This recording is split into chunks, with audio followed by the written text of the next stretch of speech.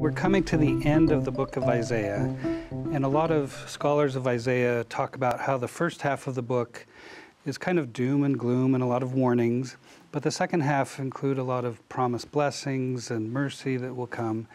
And so we're hitting the very tail end of that, and we see that kind of played out within some of these chapters themselves, where they may start talking about justice and warnings. And you know, this is a time period when some of the Israelites had been very wicked, and the Assyrians had come in and had conquered the northern kingdom, and the southern kingdom of Judah was under siege as well.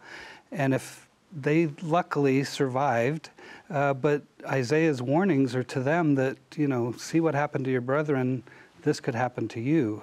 I think if you're an Israelite who's living in an unrighteous society and maybe feeling that in your life, both the justice and mercy are going to feel important to you, right? To know that the ways that we live that feel unsustainable are unsustainable, and that Christ is coming, the Messiah is coming to give us something else. And these are the chapters where we get a lot of imagery that still sticks with us to this day. These are the chapters where he says, I've trodden the winepress alone. And you get that red robe imagery. So when we talk about Christ returning to the earth, a lot of how we imagine it comes from the message Isaiah gives us. So what is the connection between now creating Zion and the second coming? When the Messiah comes again, he's going to make a better world. Well, that doesn't just happen magically, right?